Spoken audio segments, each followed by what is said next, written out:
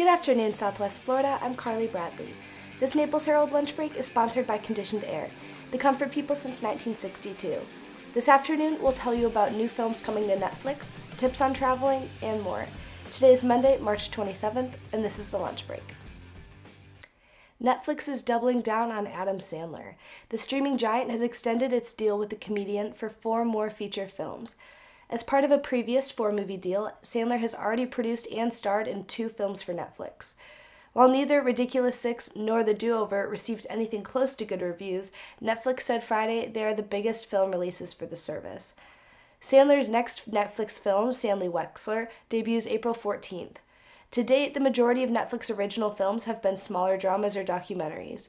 But some of its most ambitious and priciest acquisitions are due out this year, including War Machine with Brad Pitt and Bright with Will Smith.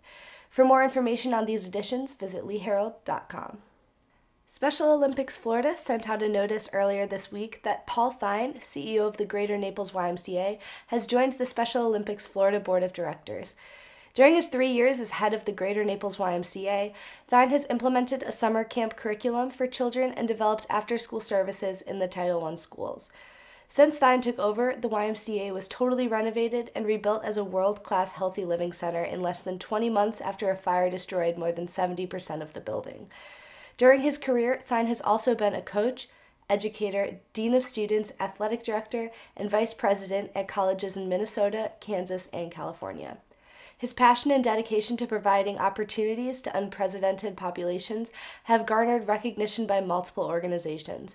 We cannot wait to see what the future holds for Thine.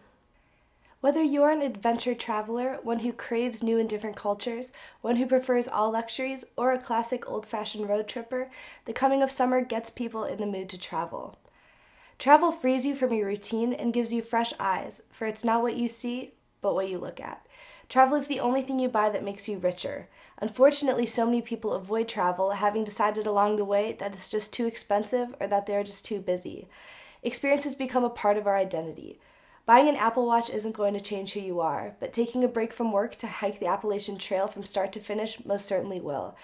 For tips on how to plan the perfect summer getaway without breaking the bank, visit naplesherald.com. And that was the lunch break for today. I'm Carlie Bradley.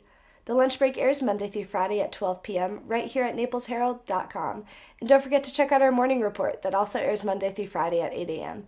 Thank you for watching, and we'll see you tomorrow.